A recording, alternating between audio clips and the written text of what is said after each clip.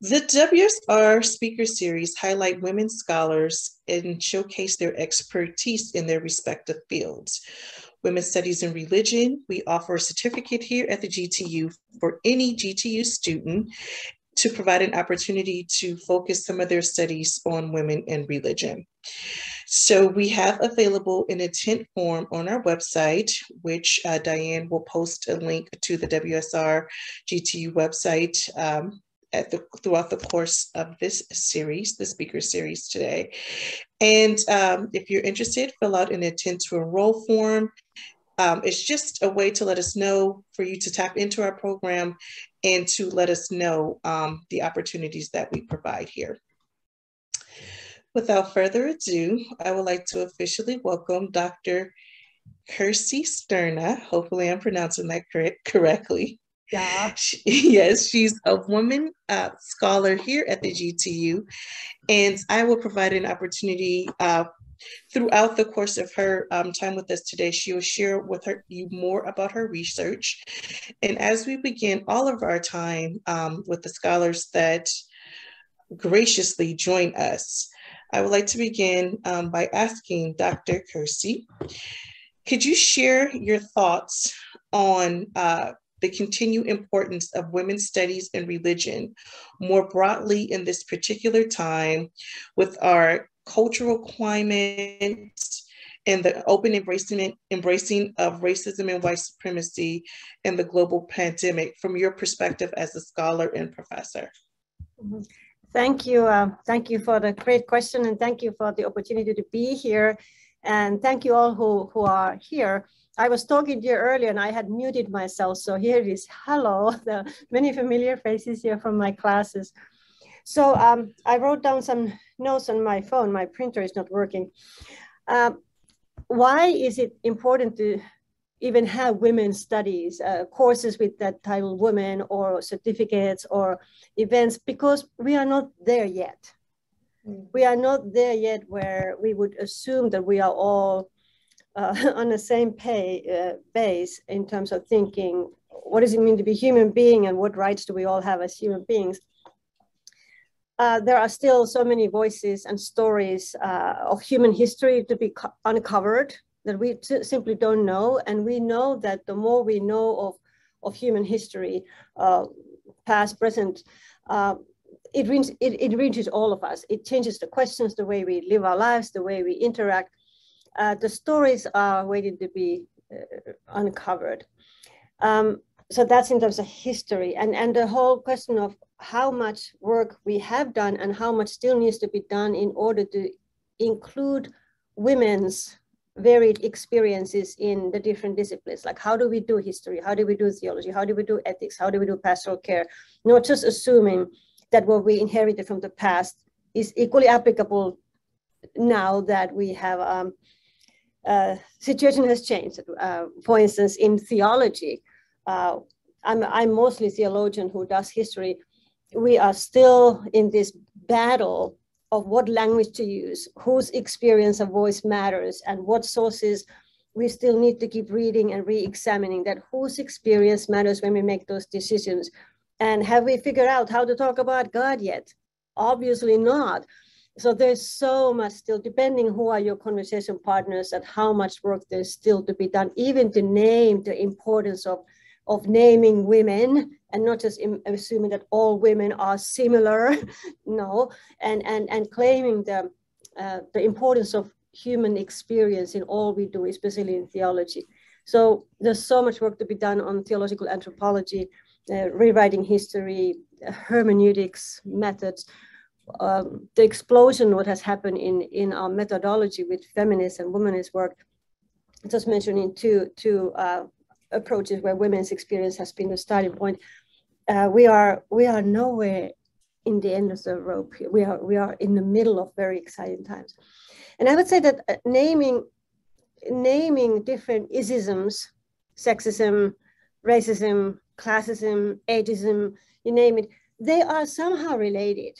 There are these connectors. So as a feminist scholar, I am peeling the onion from my angle And I'm aware of how, when I'm disclosing sexism or androcentrism in the sources I study, there is a connection to other forms of isms in the past and in the present. I'm looking at my phone here. Why is it important to still use the word women in our study and work is it's also a practical matter. It reminds us of what's, let's talk about human trafficking. Or what does it mean to walk on the streets of Berkeley at night when you're a woman? We live in a world where my experience is different from my husband's.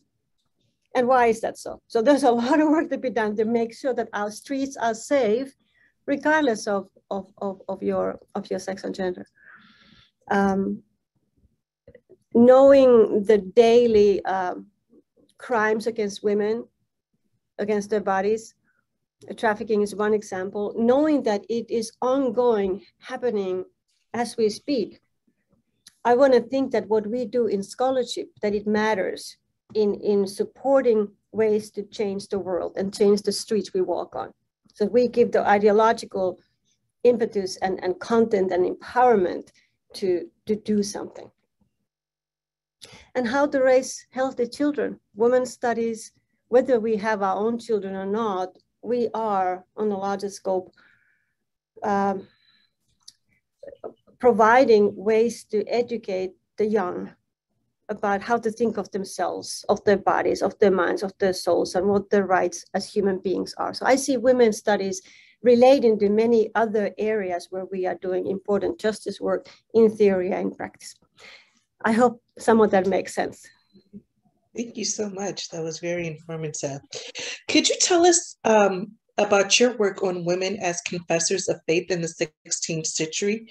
You have published on this in the past, and you're working on a new book as well. Can you tell us about what changes you have noticed in this area of women's studies? Yeah, I want to share an image here first. Can you see that? There's a cover. Let me see. Slideshow, play from start. Not to worry, I'm not showing lots of slides here. Just, can you all see that? So I think it's maybe helpful to talk about what I've seen happen by talking about this in light of the two books I prepared. So in the 1980s or 90s, I had this idea that I really would like to know, what did women do as theologians? How did women experience their spirituality and write about that? And were there any women worthy of reading and studying as a university student? And in the 1980s, the answer was no. Women didn't write, and that's all we care about, if they wrote something. And if you want to look at Reformation period, which is my main period, late medieval Reformation period, in terms of the history I work with, it seemed like there was no interest or reason even to start digging, because we did not know if they ever did anything that was significant. And so that bothered me for a while. Well, I wasn't interested in looking at households and housewives, because that was the assumption that the only thing we would know about Reformation women is the wives of the famous pastors. And so then I was teaching in Gettysburg Lutheran history, and my students were asking that, really, were there any women? Because we're kind of curious about that. So that gave me the impetus to return to my original passion, that I want to know how women dealt with Reformation and church, and what was their agency and all that. And I didn't even have the language or methodology in 1980s. I didn't know how to. So thanks to my students, I had this crazy idea that, why don't I write a little booklet for our class, The Women of the Reformation? And I had written my dissertation on a medieval woman, Saint Birgitta of Sweden, because she wrote in Latin. So that was approved as a good theological source, because she was studying somebody who wrote in Latin. Okay, but that was the Middle Ages. Now we're dealing with Reformation. So I thought I will prepare a little booklet for my students. And I went to Northern Germany, Wolfenbüttel, this wonderful library. And I discovered that I'd been fooled. That even though it seemed that after Middle Ages, the women authors, the visionaries, the mystics, which was the way women could write theology in the Middle Ages, if you're a mystic or visionary, God forced you to do that no, women writers and women leaders of the Reformations did not disappear. They just wrote in different genres. They wrote letters.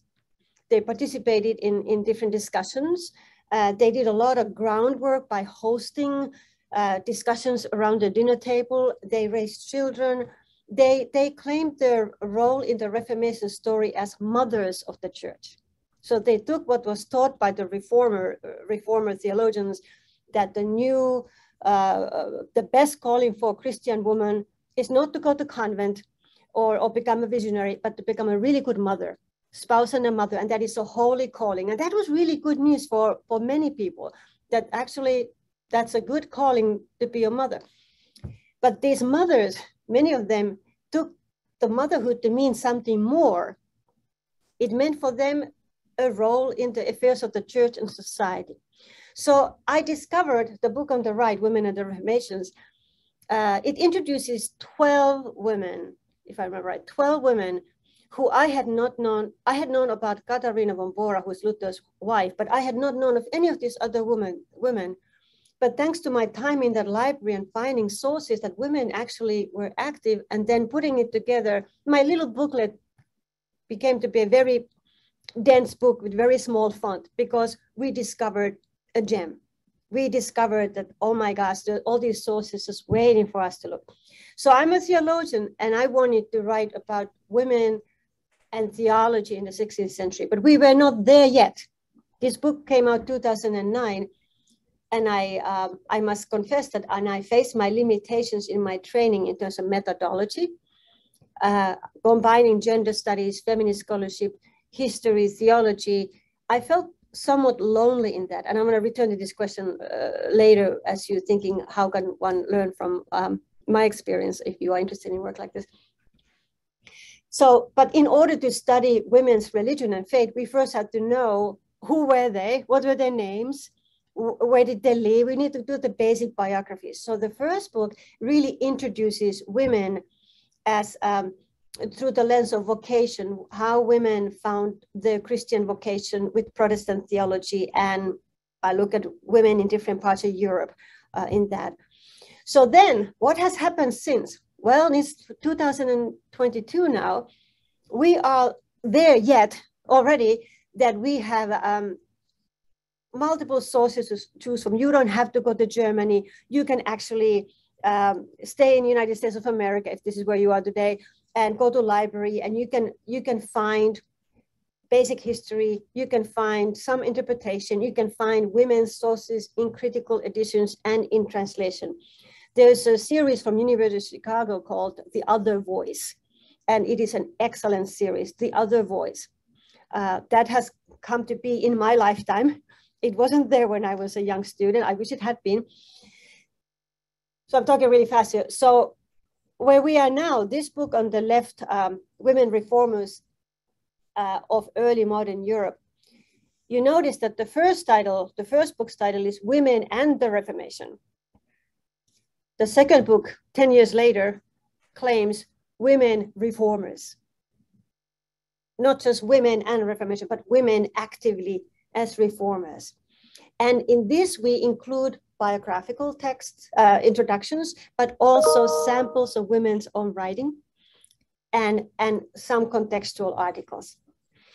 So that's the big development, that we've gone from, we don't even know who we would look for, where the sources are, to there is a lot of sources to be studied, and we can now actually teach. We have textbooks, and we can craft a class, and we have a textbook. We don't have to do it all by ourselves.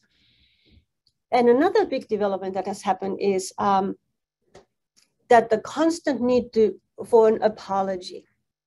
Like some of my Reformation women, they cited their letters that they knew were going to be published as my apology. But ever since I started to play with women, so to speak, instead of choosing to work on Augustine or Luther, but spending time with women, I felt significant resistance from historians and from theologians, not from the feminists, that you can't really do that you can't do theological study with this because. And that was exhausting for about 20 years to always defend, whether it was a presentation or an article, to defend why this matters. Like in this space, I think we all consider these matters. But many spaces, that is not a given. But I feel like we're finally getting to a place when a person can work with women's subjects in this period without exhausting themselves in an apology of why this even matters. If I had a chance, I could show you very quickly, and then I stop talking for a second. Can you see this? So this new book, just to tease you a little bit, is going to come out in October. We have chapters that cover different parts of Europe. So the focus here is more the linguistic diversity and cultural diversity rather than the vocational diversity, the vocational options. So we have women from different parts of Europe here, or the still pretty Central Europe, as people who wrote significantly or who had a very significant role as a publishing woman reformer. Then I looked at what's happening in Germany. Who were the leaders there? How did women express their leadership in reformations? There is wife of Luther, but there are also women in ruling positions included. And all these chapters are written by other people, not me. I got to do the dream team putting together. I got to put together a dream team of international scholars where everybody writes from their strength, from a woman that they have worked with. We look at England, and my previous book didn't have a chapter on England. I left that out, unfortunately. But and then we go to France and Italy, the Dutch, Swiss, the Anabaptist. And we have a couple of chapters explicitly on how Protestant women dealt with the Bible. Although Bible is part of every chapter, but these are particular chapters focusing on biblical interpretation by women. And then these are very interesting chapters. Women and theology, marriage, working women, and then this chapter by Karin Bolecki, reading textiles as text. Karin Bolecki, she is a director of a fashion archives in Shippensburg University, and she looked at portraits of Katarina Mopora and did detective work looking at what kind of yarn is used, what kind of silk is used, and if she used silk yarn for her cap, what else happened. And she tracks women's roles in business, in politics, in culture through a particular lens she has with her expertise to look at the portrait of Katarina and what she was wearing. Oh, it's a fascinating article. It's my favorite of the whole of all the articles.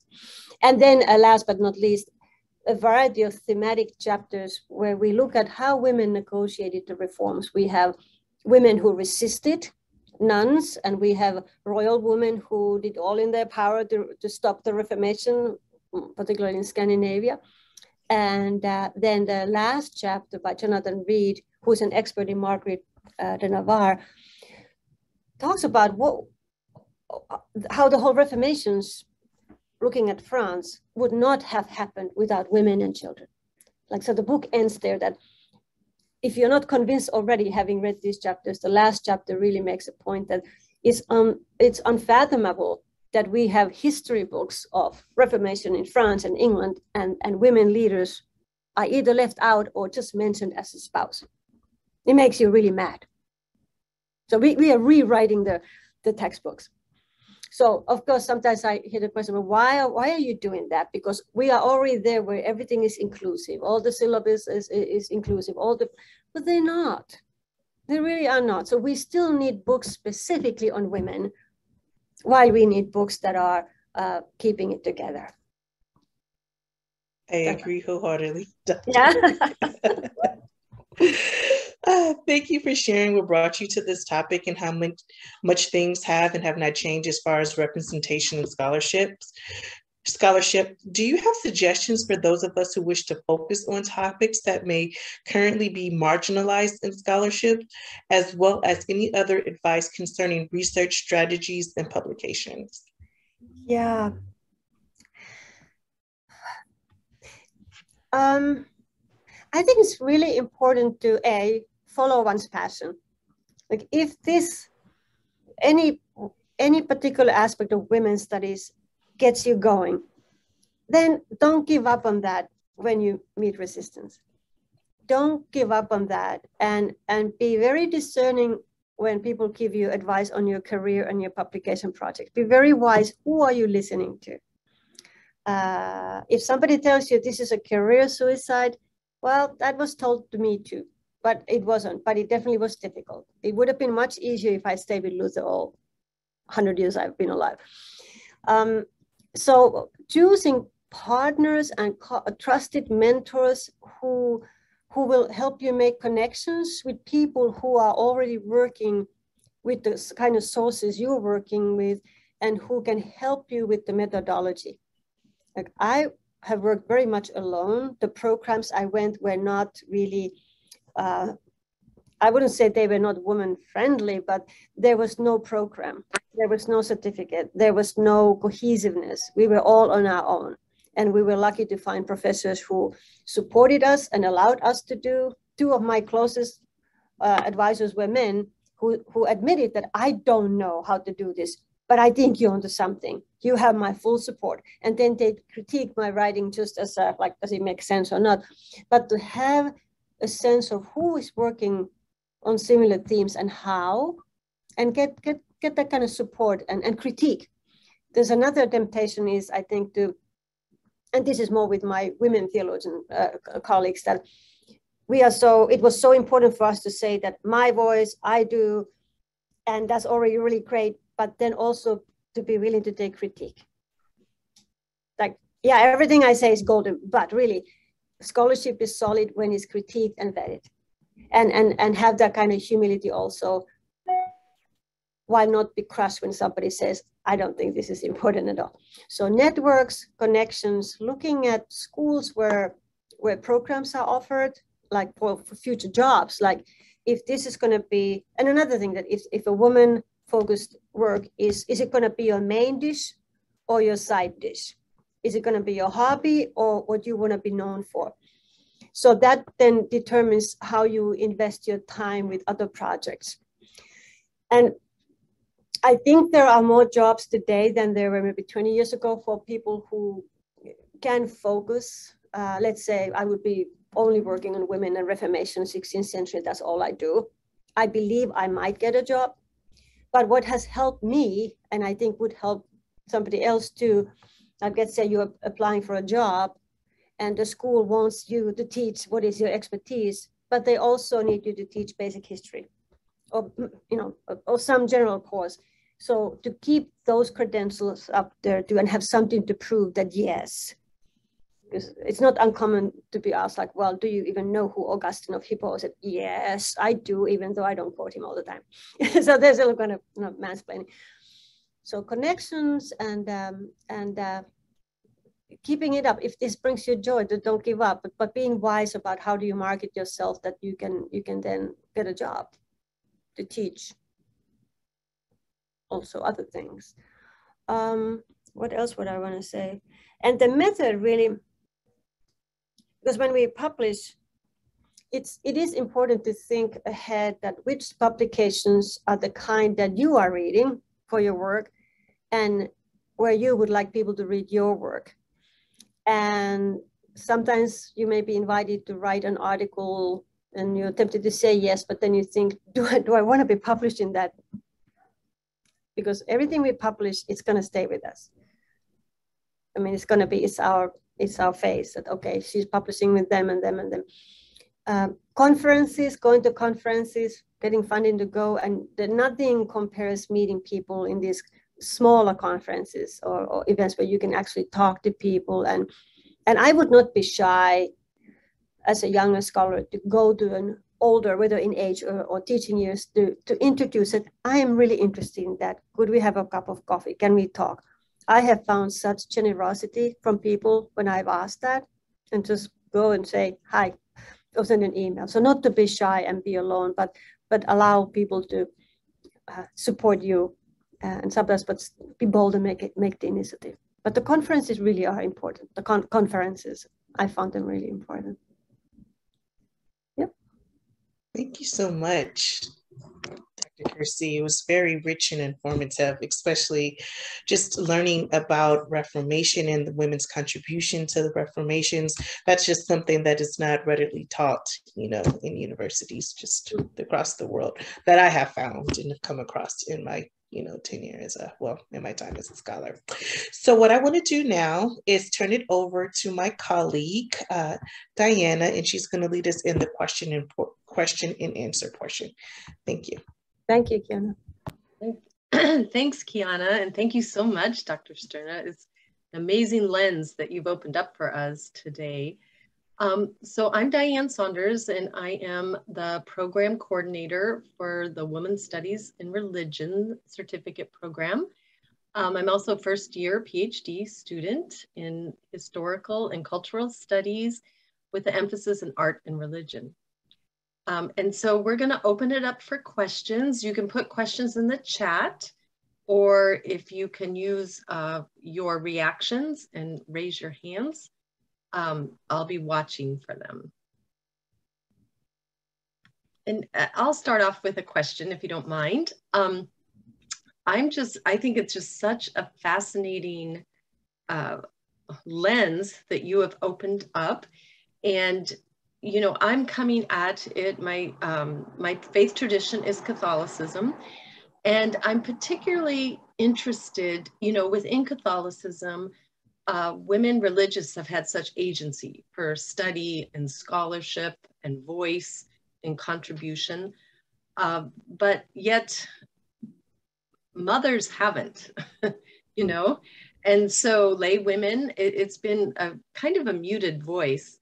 And so I would love any reflections you have on that, as far as, just the bridge through the Reformation into women's agency and voice within family life, and just the development of that, and I would say the fruits that it has contributed within Christian history, and especially, as you say, family life in the passing on of faith, the role with children. And so, I would just be interested in some of the dynamics that were helpful in opening up that avenue for women, and that contribution, the fullness of contribution, and that relationship to motherhood and family. Yeah, that's a great opener for, we're going to have a great conversation. Let me start, and then interrupt me if I'm not going the direction you wanted me to go. So before, one of the biggest, when the Reformations happened in Europe, the Protestant Reformations, there were two visible things that you, if you walked your new town, you would know immediately that you are in a Protestant town. And that would be in worship life. People would use vernacular, meaning that everybody would understand, including the women, the mothers would understand what's going on in a church. And there would be communion offered in bread and wine, and everybody is included to the communion. Men, women, children, everybody receiving the whole deal. That would be a visible sign we are in a Protestant church. And you could already see there that how did that impact women, that they are invited to the altar to receive the bread and the wine, and they hear preaching that you are as holy as the priest. What? Or you have babies, you are as holy as the Pope. What? I mean, this is like, people had not heard that. Women and lay people had not heard that kind of proclamation, that the Bible says you are holy, you are in a holy vocation as you are welcome. This, of course, didn't mean that suddenly all the doors would open for women. We're still living in a patriarchal European context where very much of the Reformation's success depended on reformers playing ball with the societal system, meaning let's not shake everything.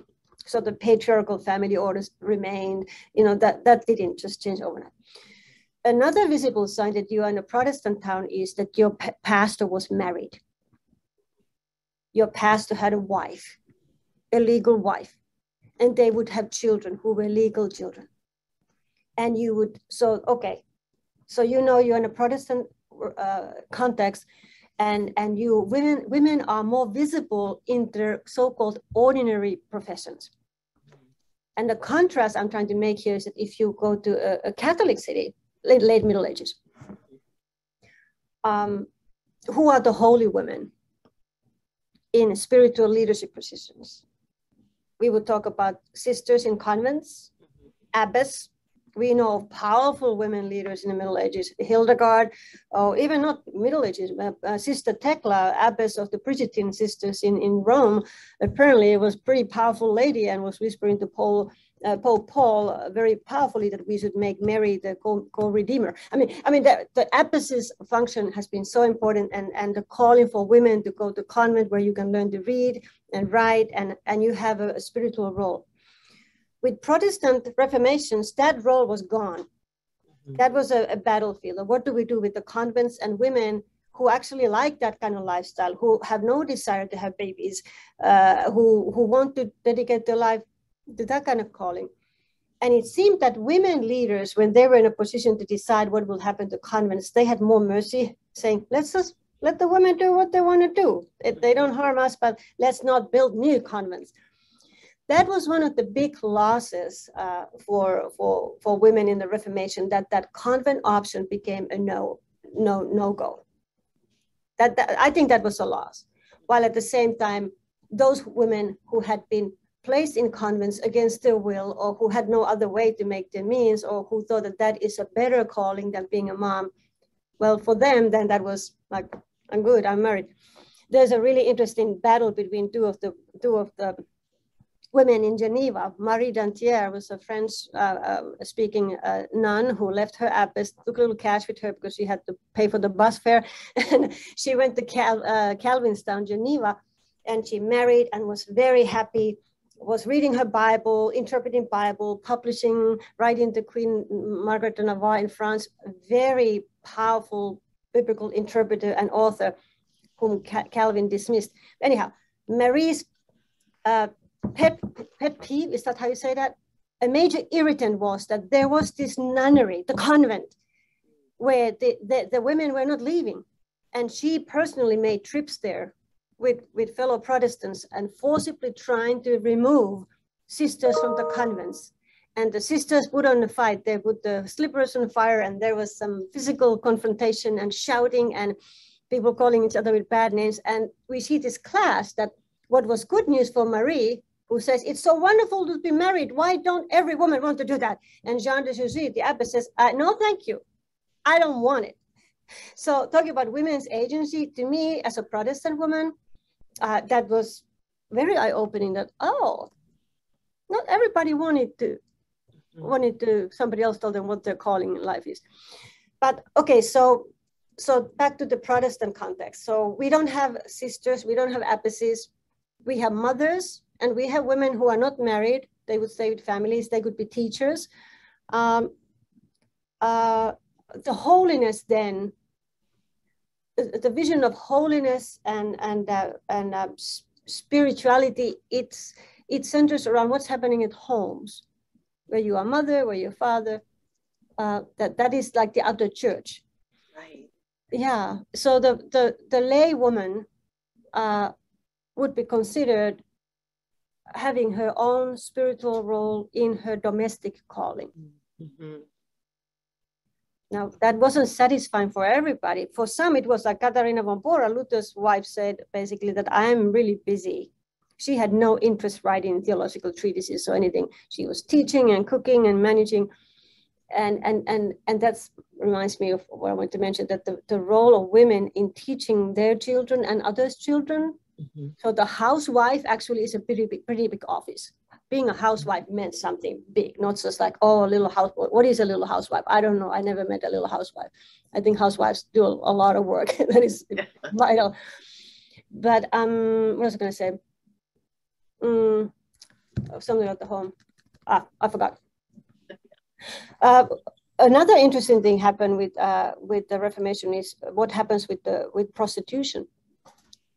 Because our reformers thought that now that everybody will get married and have happy sex at home, we don't need prostitution anymore, which meant that the brothels that had been inside city walls were closed, which meant that women in that business would be forced to freelance or work with a very dangerous male partner outside the city walls. And so that profession became imminently more dangerous.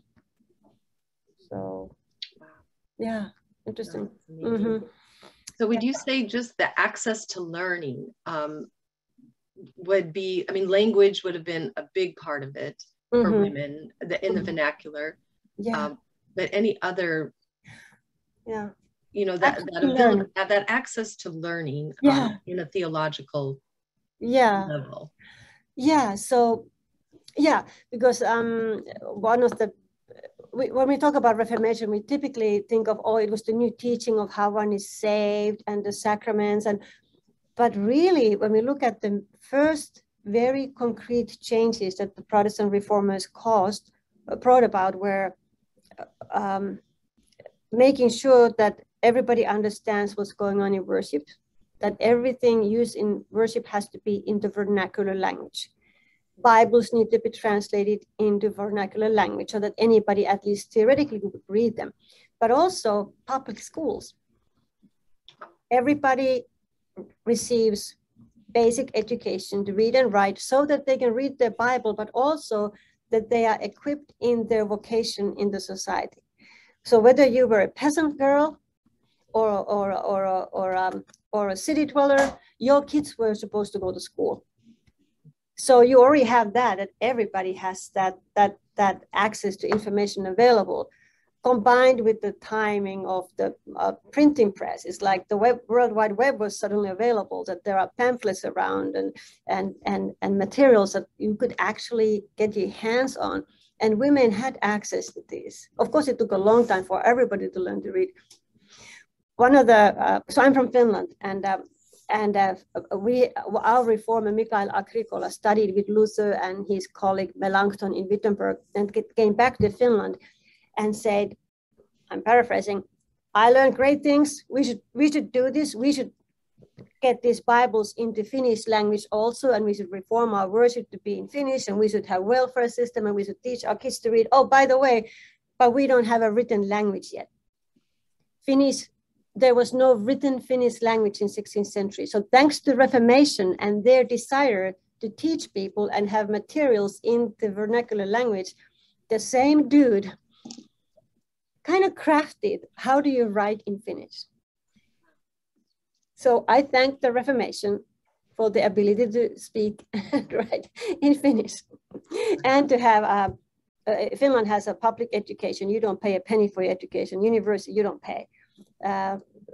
Theoretically, basically welfare, anybody has access to healthcare. These go back to the Reformation principles of equality argued on theological grounds. Even though, don't get me wrong, Finland is not heaven, but we can see the thinking behind the legislation. It goes back to these Reformation century principles of equality. So women benefited from that. Right. Yeah. Wow, that's amazing. I mean, it's just so hard to even, I mean, this opens up, shines a lens on what we take for granted, what we can't even imagine wasn't available, becoming available, you know, that bridge. Jill, do you want to go ahead with your question? Yeah, Diane, I think you're really going to like this from our Women in Religion class, because Dr. Stjerna, one of the things that we're learning in our Women in Religion class is about flipping the script. And one of the things I really appreciate in your book on Lutheran theology is where you talk about Mary to illuminate God's manifold, working through women as a promise bearers in the story of creation and salvation. You were comparing Eve and Mary. So my question to you is, how as Protestants, how do Protestants view Mary in new ways, where you talk about a human body who was fed Jesus with human milk, and how we can take that, flip this to why women can be in ministry, why women can be a pastor? Yeah. So to get to the question is, want to connect a little bit with the previous question. So when we look at what happened when the Reformation started taking place, women lost a whole lot of things. Women lost Mary, as did men, saints, angels maybe, the convents, and visions and mystics. So it looks like from the first glance that women lost a whole lot. So how does the spirituality of a woman, let's say a lay woman, and they were all lay women in the time when there were no women priests and there were no convent women, how would the spirituality look like if these central elements were taken away? And the love of Mary, having Mary as an accompaniment, that has been one of those topics that for Lutherans, for instance, let's talk about Lutherans. I know more about Lutherans than other Protestants, but the loss of Mary, it went hand in hand with the kind of continuing certain patriarchal structures and theologizing, where the feminine aspect of women's experience was not part of where new theology is produced. Like I said, women received and benefit a lot from the Reformation teachings, but it took a long while before a woman's experience could be seen as insight in the content of the theology. And I think Mary is part of this problem, because after centuries of Lutheran theology, Mary has disappeared. And as I'm introducing Mary in my class, there's significant sparkle, aren't there? Some of the students in the class, there's a little bit of like, why would we evoke this? Because there's sort of an amnesia. Lutherans have not benefited from any teaching of Mary. We have dismissed Mary just because Mary is human and example of humility, and we are very word-centered, considering Christ-centric. We consider our salvation, somehow Mary is as if a threat to the justification theory that we somehow need something else but Christ. Well, what if we say that we do need Mary? What horrible things would happen to a good Lutheran admitting that I need Mary? I was in Boston as a student. I remember went to church there in Unilu Church, and there was it was an Advent, and we had banners on Mary, first Advent, second, third, fourth, and the Advent Mary was the banner of Mary portrayed a kind of a peasant girl. And in the first banner, Mary was clothed and kind of happy, like, oh, I'm pregnant. And as every Advent Sunday, the banners changed, and then Mary was more pregnant, and in the end, Mary was giving birth. And I'm a woman. I was pregnant, and walking under that banner, the communion, I remember how I felt. And I talked to my sisters that we felt the same, that we felt embarrassed and weird. Like there's the mother of God giving birth and I am pregnant, and it just felt like something is missing. What's the connection here? That why do we feel somehow weird and ashamed about our body, and we feel exposed because Mary is exposed in that banner? To me, that was a turning point in my interest in Mary in theological terms, seeing that the bodiliness of Mary is a good thing. God had God's own wisdom to choose it that way, that Savior in Christian teaching comes through a woman's real body, not as a kind of a hocus pocus, but as a real birth. So then what does that make of me? And how does that make me automatically relate to Mary? Because I also have given birth. And then how come after I gave birth, I knew that was the most holiest event I ever been part of, and I felt absolutely powerless. I said, wow, what powerful theological lens this gives me, that this is what's happened. This happened with Jesus, and how come my body still bears the kind of burden of shame, because centuries of teaching about women's bodies in a very anti-body, anti-sex, anti-women ways. So I think Lutherans, I'm sorry to talk so much about Lutherans here, but there's a lot of work to be done thanks to feminist, womanist liberation scholarship that demands us to pay attention to the feminine experience, also in the divine. And that doesn't mean that we're making Mary God, but certainly more than just the name that we mention on Christmas Eve. And those of you who have studied liberation theology know that Mary is controversial also. Mary can be seen as part of the patriarchal oppressive religious culture, or Mary can be seen as the liberator. And I spent a lot of time in Rome. I love Catholic churches. I love the imagery, and I'm drawn to images of Mary.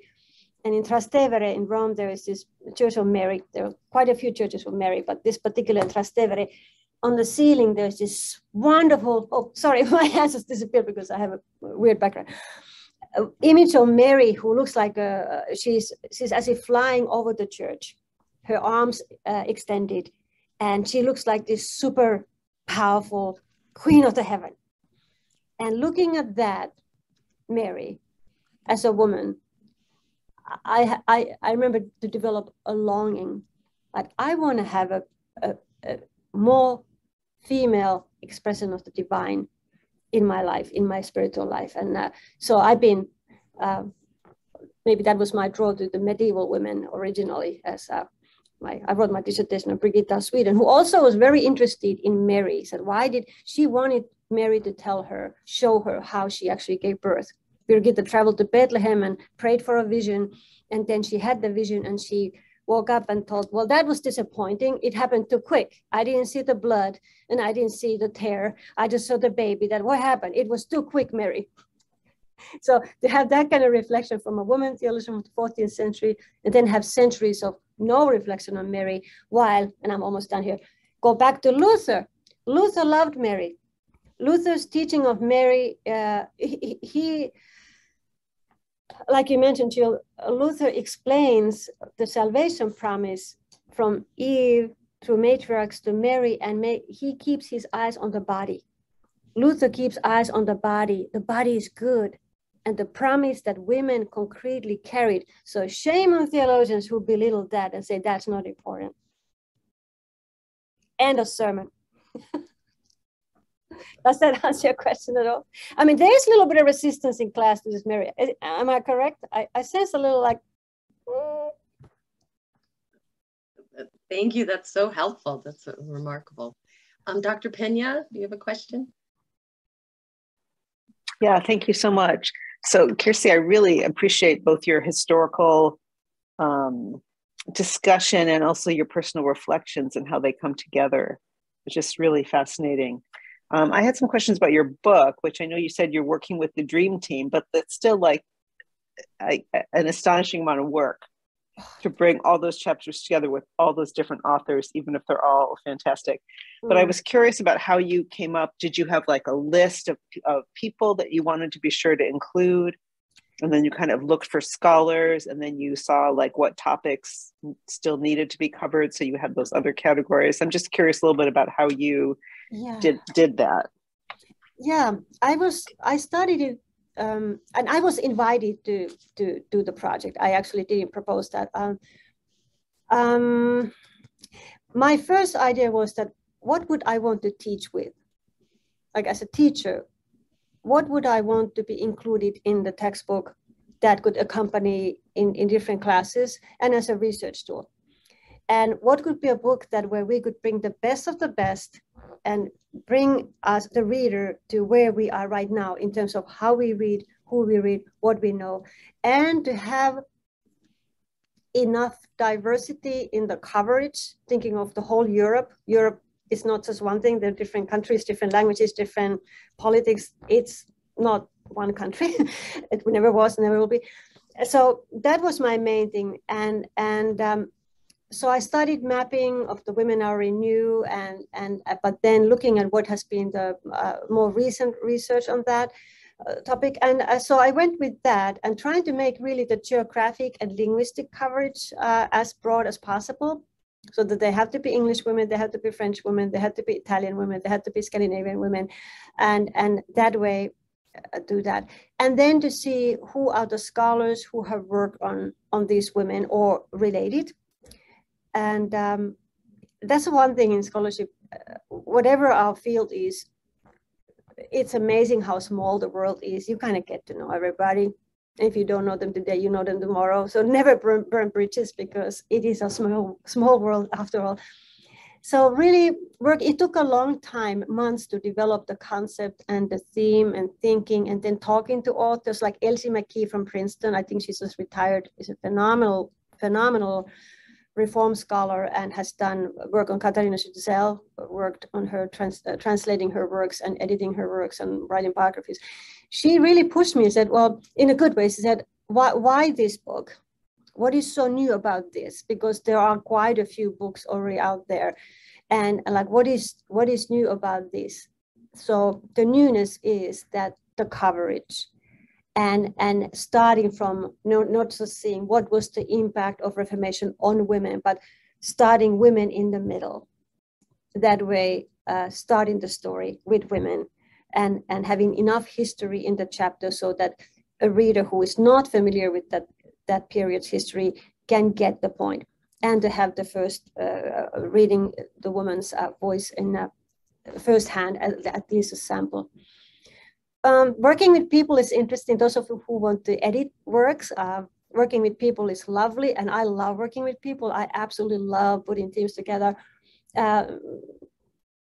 But it took a long time to get everybody's piece in, and life happens, and pandemic happens, and we have children and families, but it all worked out. And I could write another book about how this book came about, get to know people's stories, and there are different ways to collaborate. There are authoritarian ways, and then there are more collaborative ways. And I, as a feminist, I believe in collaborative ways and really consider it's our book.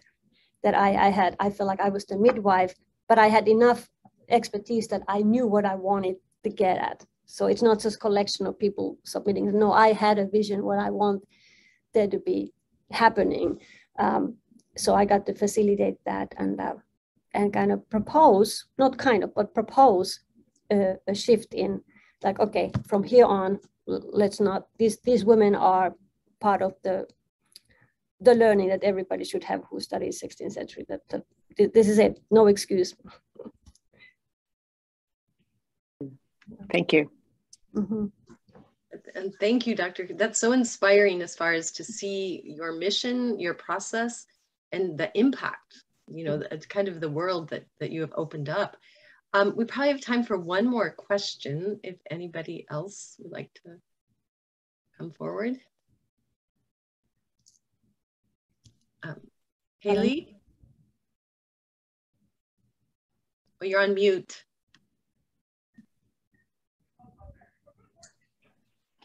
Thank you very much, Dr. Stjerna, for the presenting a presentation for us. I think our course of theology of freedom of theology is very helpful, you know, for this kind of reformation with regards to women. And I would like to share a little bit about my context and the way that there are some issues with regards to the roles of both the pastor and the wife in our church, because for us in our church in American Samoa, it's women are allowed to ordain. Women are allowed to ordain, but they are not allowed to do pastoral duties in the church. So, like for example, when the pastor is calling to serve a local congregation, there is a specific roles for the pastor and the wife. It's not the same. Mm-hmm. So when the wife dies, the pastor has to look for another wife in order for this pastoral service to be continued. And that's how it goes for us. But they were ordained as pastors. Mm-hmm. But their pastoral duties is not to be used in the local congregation. Mm-hmm. So that is one of the issues that we face now in our church regarding the equality of roles are for both the men and the women in the church. Yeah. So I'm hoping that that your book on the Reformation for women, you mentioned something like that, the equality in roles for both the men and women in the church with regards to their ministry. Yeah. Yeah, and that's to return to the first question, why women's studies is so important. For instance, with, let's say, in Lutheran tradition, Protestant tradition, one very concrete reason is that the issue of women's ordination you mentioned, we could look at Lutheran churches globally. Not all Lutheran churches ordain women yet. Okay. No, they read the same Bible, but different argument. And there's a little bit of almost going back in some churches. There's a more resistance against women pastors. For instance, one of the congregations in my homeland, Finland, I heard recently there was some grumbling about that they would not, something to the fact of resisting women in ministry, even though women have been ordained since 1988. I was ordained 89. So something is happening that it's about women's rights, but also other human rights. That seems like we live in a time when it's almost like the progress we made, we are in a danger of almost going back unless we hold our ground and said, no, we're moving forward. And the study of history is a powerful tool in that. Knowing history allows us to make arguments that actually could be inducing to vital changes in the world today. I really believe that history is our friend in that regard. But yeah, something is happening that some of the issues we thought we already sorted out are not sorted out. And we live in different parts of the world where our timetable is a little different. And knowing history and knowing of one another, I think it helps us. Yeah, thank you. Yeah. Thank you, Pele. That was very insightful and very helpful. And so we've come to the end of our hour with Dr. Stjerna. Thank you so much. It was just so informative. And do you have any last thoughts or how we could continue to follow your work or your classes? Any suggestions on this topic to continue to develop it? Yeah, well, so the book will be out in October 2022, and hope we're gonna get a copy to our GTU library to use. And there's like 10 years ago, there was a lot of interest in women in Reformation. Then there was less interest, and now I'm getting quite a lot of invitations to talk about this in different parts of the world, actually. And that's a good thing. There, Emory University is offering, they already offered 2 webinars and 1 more in April. Well, I'll be talking about the book and women and Reformation. That's in April, I think April 6th. Yeah. I'm working on other themes too that, but very interested in seeing how the book is received and used. We hope that it's used in teaching and in research as a tool. And I hope that this rambling from my part discussion has piqued your interest, because the topic women and Reformation, it's not necessarily something that you think, would I even dedicate a whole course for it? I offered it at GTU a couple of times, and the enrollment was kind of small. That was also, I was new to the school, and we were up on a hill. It was hard for people to get there. But those who took it, they still talk about that, because there's something, it's almost like it doesn't matter, is it women in Reformation or women in the 17th century, women in the 19th century, putting women in the beginning of the sentence and at the center of the course, it allows you to look at whatever period or topic it is you're addressing from a perspective that's going to change everything else you think you know about the matter. So it's just like, I would encourage you to take courses, even though it may be a little bit off your primary interest, but courses that has women at the center in the first sentence, they are those laboratories where really wonderful wonderful transformations happen in how we think, how we work, and what we do with the information we gather. So we have this great program at GTU, and coming to events like this is we don't only learn the content, but also get that encouragement that yes, this is important. That's great. That's a wonderful way to end our time together. Thank you so much, everyone.